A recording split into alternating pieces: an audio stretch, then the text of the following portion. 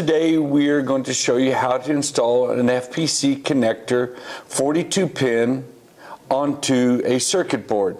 And what we're going to be using is, first off, is a stencil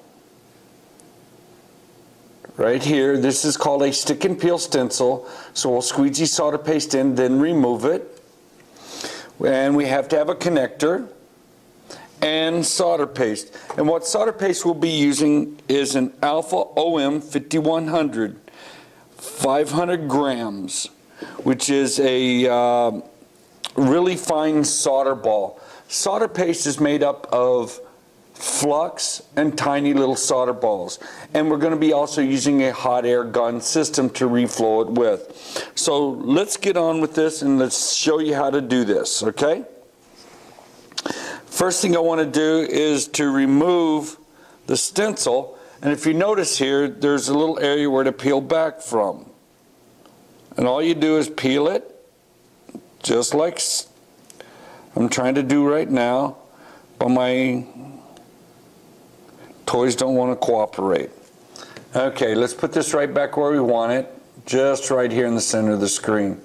You notice here I've already done one for you, but we want to show you how to do this one. Okay, so here we go.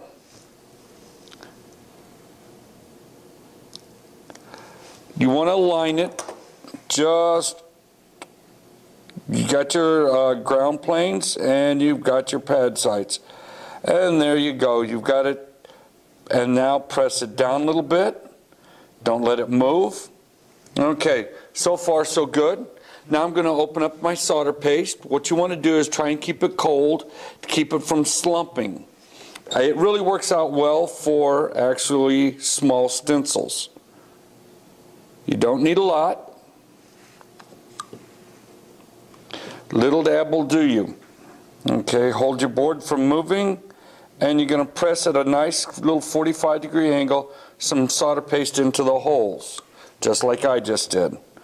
Okay, then you're going to squeegee it back off, the excess, put it back into the holes, or back into your container. Just like that. Again, verifying all the holes are filled up, like I'm doing. Next thing you want to do is to grab the corner of the stencil, and I'll slide it over so you can see what I'm doing. Grab a corner, peel it off, just like so.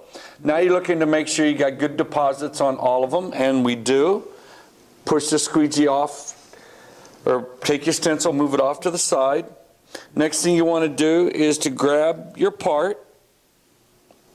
Make sure you got the correct alignment and position. I'm going to turn this a different direction so I can work with it a little bit easier. There we go. Just like that. Next thing I want to do is to come down in here with my part, being very gentle. Okay, not that gentle. Being very gentle.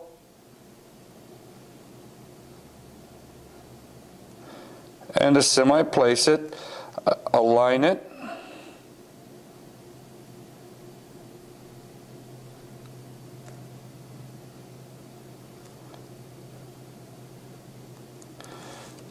Okay, let me just push it back over just a little. Well, I feel like I'm playing hockey right now. Okay, there we got a good position all the way around. I'm looking at everything, ground planes and all. Solder paste looks good right now.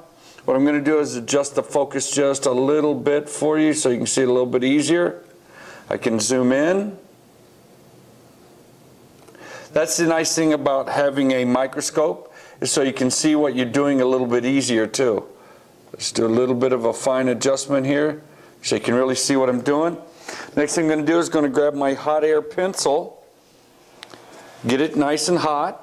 I'm running about 300 degrees Celsius. It really works out nice. I don't want a large airflow in this because you don't want to blow your part all over the place.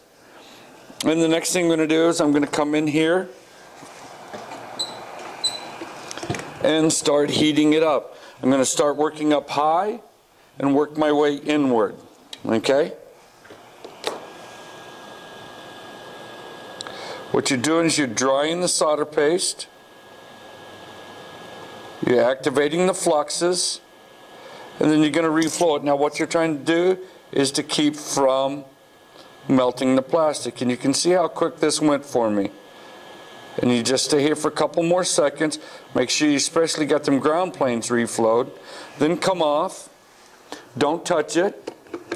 Let it start cooling down. Just like we're doing right now. Let it cool. And now it is completed. You've got a good connection there. It's going to stay there. The plastic's not melted whatsoever, and I can prove that it's not going to move. I can push on it. I'm pushing on it very hard, and nothing's going on. And I've activated all the flux. Everything is where it has to be. And it's a no clean flux, so I don't even have to clean it up with alcohol or anything like that. And I'm not getting any contamination up here in the connection area. And now I can put my connector back on. I hope you enjoyed this. Thank you, and have a nice day.